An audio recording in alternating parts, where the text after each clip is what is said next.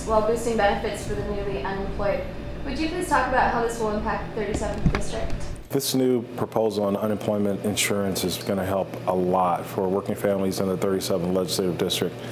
There are a lot of folks who unfortunately are struggling, as most of the people in our state are and across the country, as it relates to the economy, and having the unemployment benefits is going to be a nice plus. It's going to actually add an additional $100 a month for folks who are on unemployment insurance, and this money should last us well into next year, and I'm really excited for the people that are in our district.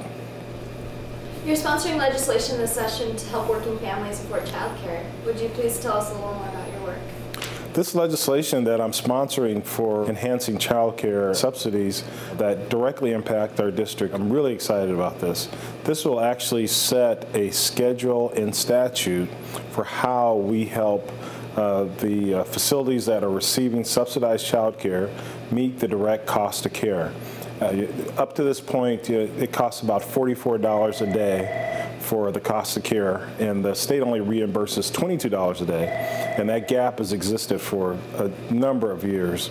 And so this bill is to help create a schedule and statute to narrow that gap.